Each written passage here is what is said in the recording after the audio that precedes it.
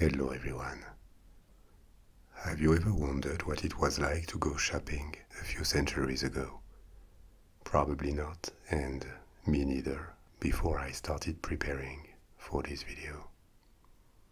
But you know that all these retail places where we go on a regular basis, like supermarkets, hypermarkets, or superstores, as they are called in America, malls, everything that is self-service, all of these are relatively recent creations. And the father of them all is the department store that appeared in the 19th century and completely reshaped, revolutionized retail. Not only on a technical level, it did it on a symbolic level too. It turned the act of shopping into a form of entertainment and accompanied the emergence of the mass consumer society.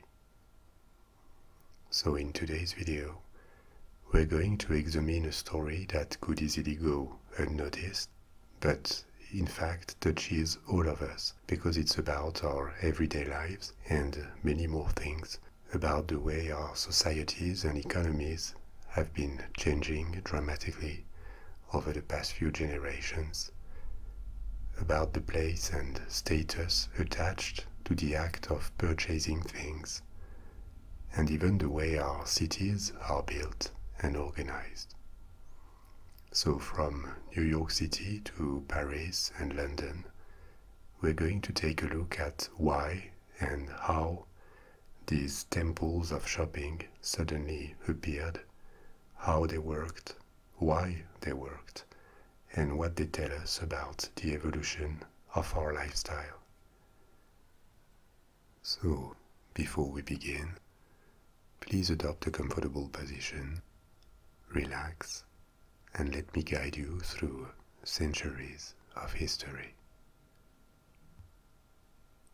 To begin with, let's wonder what it was like to go shopping several centuries ago, because it had nothing to see with what most of us do today. For centuries, even thousands of years, the sale of food and small manufactured objects took place on retail markets only. Selling and buying in these places is thought to have appeared in Mesopotamia or in modern Turkey around the 7th millennium BC. And these markets typically occupied a place in the town's center. If the town was big enough, there could be small fixed workshops for skilled artisans selling things around the marketplace, like metal workers or weavers.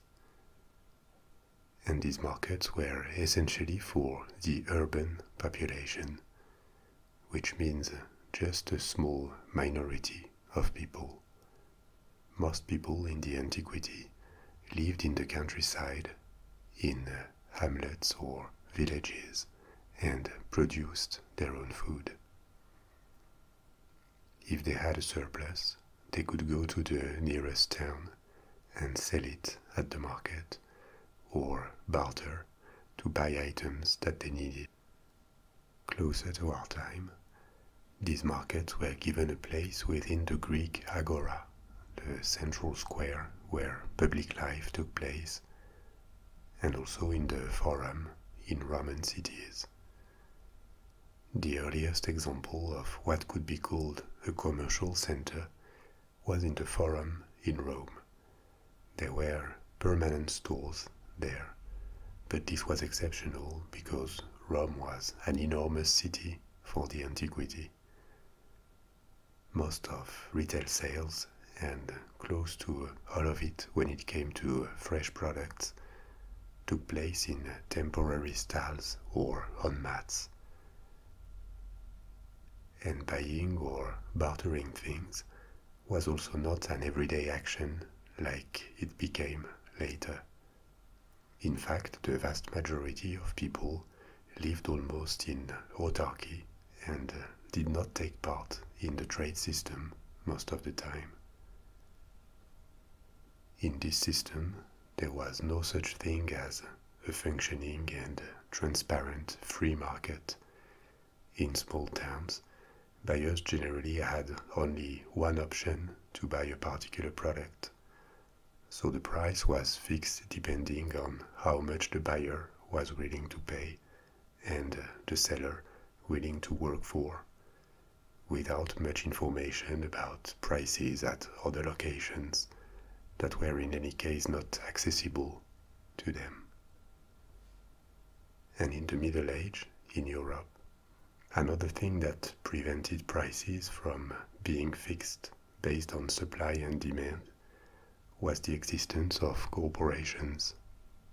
Artisans in almost all sectors, from textile and cloth making to pottery or metalware, belonged to a corporation that decided on the prices and limited competition among its members. For centuries, including as far as the antiquity, there was no unified market. In fact, international trade with better informed traders and bigger transaction volumes were closer to functioning like a supply and demand market where prices were more consistent. But this barely existed in retail because of the lack of information and transport and the existence of multiple micro-markets instead of a larger one. In medieval times, in Christian and Muslim countries, a few more permanent shops existed in towns, and this is rather well documented. Most of the time, the customers would go to a tradesman's workshop and discuss purchasing options with him. In larger cities, in Italy, France, Flanders, and the Low Countries, or England, there were mercers and grocers in medieval Europe who sold various items like small wares, medicines, and spices. In the Middle Age, spices were precious and in high demand because they came from afar, but they were used a lot in cooking and for the preservation of food. Actually, in French, the name for a small grocery store is épicerie, literally spices store, and the name has stayed since the Middle Age. All fresh and perishable products were still sold through markets, though, and another form of retail that could reach small towns or villages that had no shops was itinerant vendors who traveled the region with their products and sold where they could. The 12th and 13th centuries were a period of improved prosperity, and this made more of these urban shops appear. In many German, English or French cities, there are street names dating from the Middle Age that recall this reality, like Mercer's Lane or Drapery Row, because for convenience and because of the corporations, the guilds system, small businesses were generally located in the same street or the same neighborhood. Until the 17th century, long after the end of the Middle Age, the experience of shopping had very little to see with what we know today. There were no shopping window, glass was extremely rare, so nobody could see the products in a vitrine before. Shop fronts had a front door, sometimes with openings on the sides that were covered with shutters. Many shops served the customers directly in the street and did not even let them in. Others had space inside to receive their clients, but they were extremely dark because of the lack of windows and lighting. People had to ask the shop owners or a sales assistant what they had and the price prices were never transparent. You asked for them, and there was a margin for bargaining. The notion of customer service, or even just trying to attract customers with the display of products, was almost absent. It existed only for very high-end businesses that served the tiny, wealthy minority, and most people probably ignored that this existed. And more broadly, the notion that shopping could be a fun thing, or that you would be able to see the goods before buying them, was almost completely absent in Europe. But at the same time, in Islamic countries, a form of permanent retail that did not really exist in Europe appeared, the bazaars. These were large venues with many permanent shops where people from cities could find almost everything they needed, from food to wares to furniture or rugs. The Grand Bazaar in Istanbul, Turkey, is said to be the oldest functioning market in the world. Its construction began in 1455, shortly after the end of Byzantium. In a sense, these bazaars were closer to the form of retail we are accustomed to nowadays, with an offering that was oriented towards the client's needs rather than what suited the producers or the sellers. Now, reason why medieval stores did not display their products was the risk of theft, obviously. I get that we may complain sometimes today about theft and insecurity in general, but it is really ill-advised to say that it was better before, at least not in this period. It was way worse, and by a margin. Every single big city, until recently actually, had a significant portion of its population that lived in complete misery in the streets, with no other resource than begging or stealing. This has certainly not entirely disappeared today, but it was way more before. The rates of homicide were way higher than today. Theft was a constant threat for anyone living in the city, and it would have been just unthinkable to have a self-service store, or even one that showed too much of its products, just because they would have been stolen immediately. But this began to change in the 17th and 18th centuries. The number of stores in cities grew, and they underwent a big transformation. Prior to the 18th century, a retail store had no display cases, no counter, and even less chairs or changing rooms for clients when they sold clothes. Some shop owners started to innovate in Paris or in London. This was the time when a bit more sense of competition between shops and the weakening of guilds pushed them to differentiate their offering and try to attract more customers as opposed to just wait for them to ask. Clients began to have the opportunity to just touch products and browse them before buying. Glazing also made huge progress and changed the outside look of stores. Products could now be seen from the street and were an invitation to enter the store and talk to its personnel.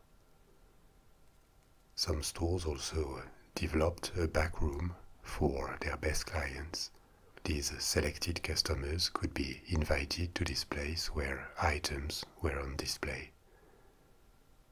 Another innovation from the late 18th century, when the Industrial Revolution was about to take off, was shopping arcades. These were multiple vendors' spaces operating under a covered roof. This was basically a transposition to European cities of the Oriental bazaar. Shopping arcades were a way to separate potential clients from the streets that were not paved generally and often very dirty. The first of them appeared in Paris, and they were a way to attract clients by providing a cleaner and engaging shopping environment. These arcades kept being built in many European cities in the 19th century, including after the first department stores, and many still exist in Paris today.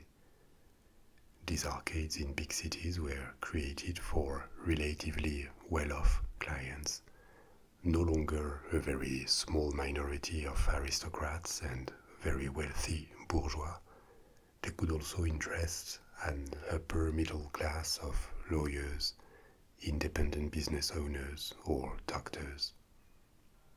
Among the most spectacular and bigger arcades, there were the Palais Royal in Paris, or Burlington Arcade in London, or the Victor Emmanuel Gallery in Milan.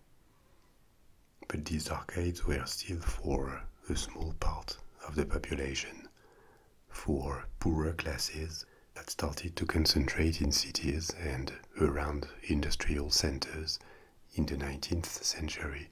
Another type of retail venture appeared, the cooperative retail store. The new working class came from rural areas, and when they moved to the cities, they stopped producing their own food. Much bigger quantities of groceries and other products had to be brought to them. Cooperative stores were particularly developed in Britain, which had the biggest industrial working class in the first half of the 19th century. In very industry-oriented cities like Manchester, these large stores, for the time, stocked basic food products like flour, meat, or potatoes, and they bought in large quantities to serve the blue-collar community at affordable prices, with no vocation to maximize profits because they were cooperative. These stores did a lot to allow the working class to eat enough despite very low wages in the first decades of the Industrial Revolution. So by the middle of the 19th century, retail has already started to change, and these changes reflect the evolution in lifestyles. But still, retail remains very archaic when compared to what we have today. Stores have started to look more attractive, but they remain very small. They rarely let the clients near the products.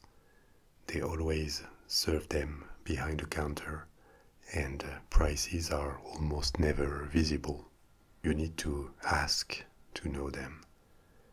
The strategy of every shop owner is to try and maximize profit by selling as expensive as possible. Promotions are almost non-existent, and there is competition between shops, but it remains difficult for customers to compare prices without seeing them, and to compare the quality of products without touching them or seeing them from close. And yet, purchasing power is rising fast thanks to economic growth. Products can be imported from all over the world, and factories can now produce a never-seen-before quantity of consumer products: textile, clothing, shoes, furniture, decoration, accessories, clocks, tools, toys. Consumption is about to soar. Modern retail is starting to take shape, and society, work, and even values are changing fast. And the department store is going to take all this in and give birth to the first temples of consumption.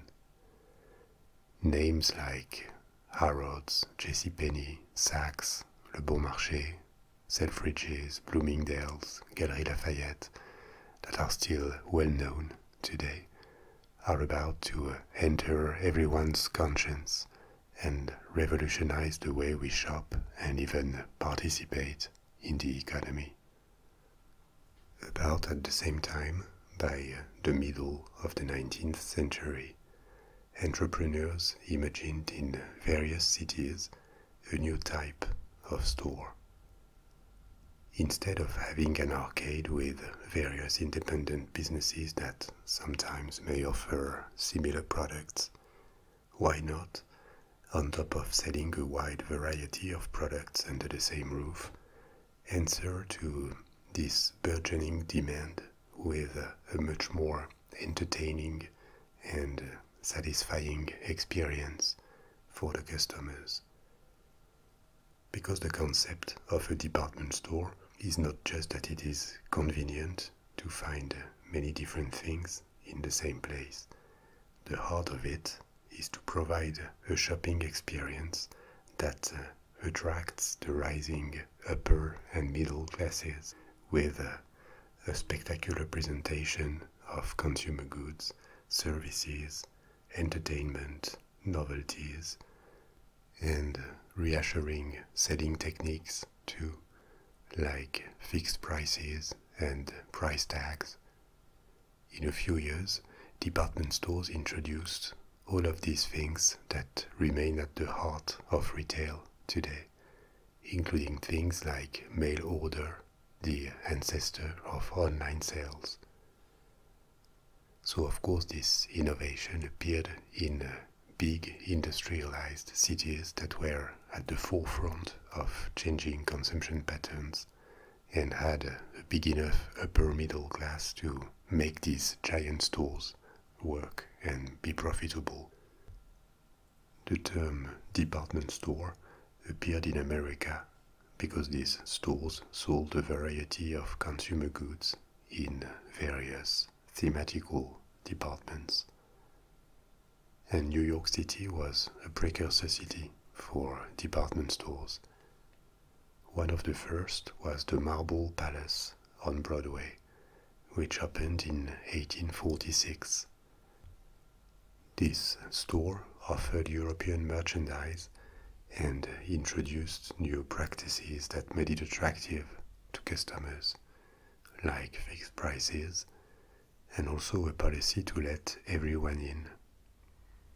It sounds surprising now because this practice has disappeared today, except in particular cases, but before, clients were filtered at the entrance and someone could be denied access to the store if they did not look good enough for the store's standards. This was no longer the case at the Marble Palace to make the store more welcoming and less intimidating for smaller customers. The Marble Palace looked like a Renaissance palazzo, but it had an iron structure which permitted large windows for seasonal displays visible from the street. In 1862, the owner, Alexander Stewart, expanded and built a new store on a full block, 8 floors and 19 different departments, from clothing to toys to furniture. He was one of the pioneers of a strategy that was started to be applied in London and Paris too at the same time. Instead of trying to sell at the highest possible price, he chose volume. He bought large quantities and paid the suppliers cash to lower unit price as much as possible. Then he applied a small or limited markup so that selling prices were much lower than the competition and also transparent thanks to the first a fixed price policy. He had buyers who searched worldwide for providers, a management by department to adjust the prices, and he introduced services that were unfamiliar before, like waiting rooms for clients or free delivery of purchases.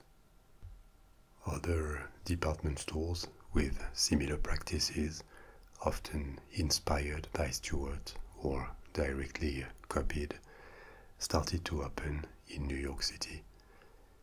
In 1858, there was Macy's, and a bit later, Lord & Taylor. Department stores tended to concentrate in the same neighborhoods that became even more attractive for the customers. By the 1880s, there was a stretch of retail shopping in uptown Manhattan nicknamed the Ladies' Mile. Similar stores also popped up at the same time or slightly later in Philadelphia, in Chicago, and progressively every American city of a significant size had one. In Britain, department stores started in bigger industrial cities like London, Manchester, and Glasgow. There had been attempts to open stores with various departments under the same roof earlier, at the end of the 18th century, but they did not work very well, and department stores really took off in the second half of the 19th century in the UK. In London, like in New York City, department stores opened in the same areas, especially Regent Street and Oxford Street. They also built their own facilities. They were large, luminous buildings with space for display behind glass plate windows. The beauty and ornamentation of the building was part of marketing. These stores offered an experience, and it started from the outside. The most famous of them is probably Harrods today, which served a wealthier clientele. Harrods moved later, and its current building is from the end of the 19th century. Another successful brand was Lewis, which quickly turned into a chain and opened in every big city in Britain. A later comer, but that had significant influence on the way department stores are operated, was Selfridges, starting in 1909. Selfridges pushed the notion of entertainment further than any other competitor in its communication and offering. Every department was structured so that customers could have easy access to every product. He added various restaurants to the store, a library, a reading room, special reception rooms where clients from Germany or France could be entertained in their own language. All of this was intended to turn the store into a place where people would spend as much time as possible, and to renew their interest, there was also temporary exhibits about science or innovations. As you see, selling goods remained the reason to be of these stores, but the act of shopping was being increasingly invested with a new dimension. You no longer buy things out of necessity. You do it because it is pleasurable. It is a way to connect with the time, to socialize, to learn new things. So, in a sense, manufactured goods were given another layer of value. Their value was not just their usage, which could even become secondary. It was in all the accompanying act of buying, the status that it gives, and the power of evocation given to merchandise. This was not entirely new, but now, instead of being limited to a tiny minority of the society with a high level of consumption and that other people did not see, it was becoming a very visible and more massive phenomenon. So criticism did not wait to appear, especially targeted at the possible fake and artificial symbolic value that was added by marketing and retail to mere standardized objects. This kind of criticism appeared very quickly with the development of mass market consumerism, and the critics also recalled that a large part of the population in the 19th century was still excluded from this glowy consumption fest. The urban middle class was growing, but it remained a minority. For all blue-collar workers, farmers, or small civil servants, this world remained totally inaccessible, and the existence alone of department stores may have exacerbated social tensions. Another early critique was the supposed risk for the sanity of women, and this is quite revealing of how the society worked in the 19th century. Before department stores, it was almost unthinkable for a young or married woman from the upper middle class or above to go out on her own, be it for shopping or anything else. A woman alone in public space immediately raised suspicions of prostitution, a lover, or any other immoral activity that could be scandalous. Department stores changed that, and in a sense, but this is ambiguous, they made the status of women evolve. Most of the products sold in department stores were home equipment, clothing, or accessories. This made women the natural customers at a time when their role was to maintain a home and raise children. The marketing of department stores was directly targeted at women. But going outside shopping in the street or an arcade, which was just an extension of the street, would have been inappropriate. Whereas a department store offered a safe space, very open, so everyone was visible, and there was no suspicious activity happening in such a place. So that department stores became a place where women could go, socialize with friends, and develop a life for themselves outside their home. In a sense, it helped them to come out and change their status. It also turned them into economic agents that could have purchasing power and make purchasing choices for their entire family. But it was also all about consumption, decoration, homemaking, so it also comforted a very traditional role for women.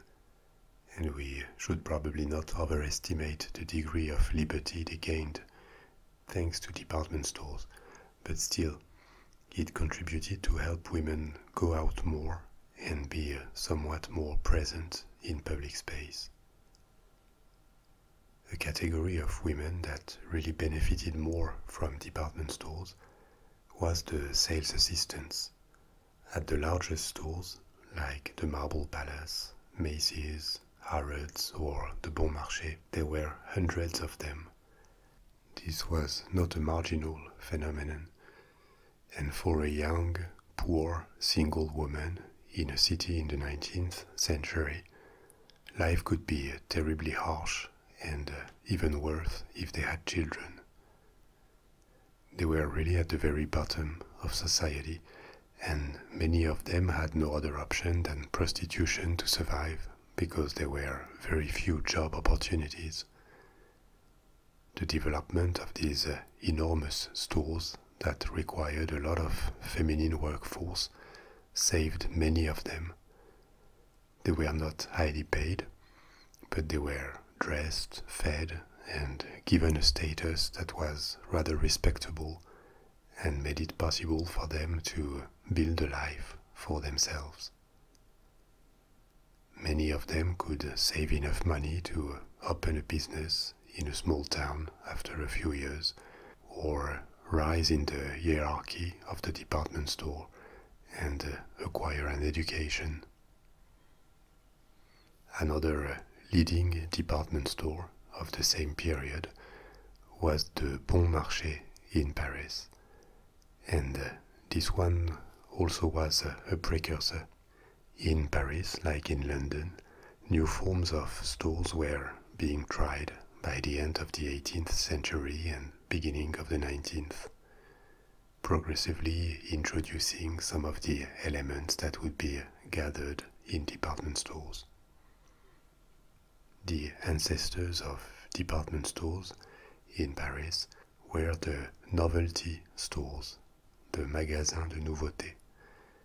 These were medium-sized stores of a few hundred square feet that appeared in the years 1780 and sold a variety of items for women, most of the time manufactured in France: gloves, hats, dresses, perfumes, bags, shoes, and so on. These novelty stores sold to Parisians and people coming from other cities thanks to the growing railways network in the 19th century. Au Bon Marché was one of these stores, but it started to innovate by introducing fixed prices and something that had never been done before, a guarantee that allowed exchange and refunds for customers. The store also started to make publicity and display the goods in a way that allowed the customers to see and touch them before buying. The turnover was multiplied by 10 in a few years, and the store moved to a new location where it expanded several times until 1872. In the process, the floor space rose from 300 square meters to 50,000 square meters, which made it the largest store in the world by then. To give you an idea, a large supermarket or a hypermarket today has an area of 5,000 to 15,000 square meters, so that was about 5 times more. And like Stewart's in New York City or Harrods in London, the owner, Aristide Boucicaut, did not save on the building itself. It received a very modern iron architecture that left large atriums inside, overhung by glass domes, powerful lighting, and ultimately 2,000 employees to make the store work. Boucicaut created new services that were marketed through paid advertising in newspapers, such as a reading room for husbands while their wives were shopping, entertainment for children, and he also started to print and send out catalogs. The store also served as a flagship for mail order sales in all of France. This new way of selling was quickly copied in other countries. Early department stores also invented modern mail order because they had the infrastructure and the brand name to do it. Now mail order is probably a dying form of retail since the emergence of online sales, but it is actually the ancestor of online retail. Customers received catalogs every 3 or 6 months with pictures or photos of the products, and they could place their order by mail, send a check, and receive their order a few weeks later. Online distribution is just a more flexible, faster, and easier way to do the same thing: sell at a distance and ship by mail. One novel that captures the awe of the public and the transformations of retail and the society that took place in the second half of the 19th century is Au Bonheur des Dames, The Lady's Delight by Émile Zola. There is a story in it with characters, but the topic really is the emergence of this new form of retail, its consequences on work and management, and also the decline of all the forms of retail. Because another aspect of this reality in every single city where department stores appeared is that they wiped out the competition, and many smaller stores that did not have the purchasing power to lower prices, the appeal, or just the capacity to adapt disappeared. In a few decades, they were turned into dinosaurs, and many of them had to replicate the practices of department stores, improve their display of products, provide service, a wider range of options to choose from, and put price tags everywhere. The peak for department stores was really the late 19th century and the beginning of the 20th, because after revolutionizing retail, it then became their turn to be attacked by new formats more suited to consumption patterns. Department stores are still around today, but they have become a smaller and smaller format in terms of market share since the 1950s, due to the emergence of new concepts of stores. And it all started with supermarkets and then hypermarkets, the super centers or superstores that actually transposed the department store model to a more food-oriented offering. And they added two things: easy access by car and self-service. Department stores were ideally located in city centers before car ownership became massive in the 1950s.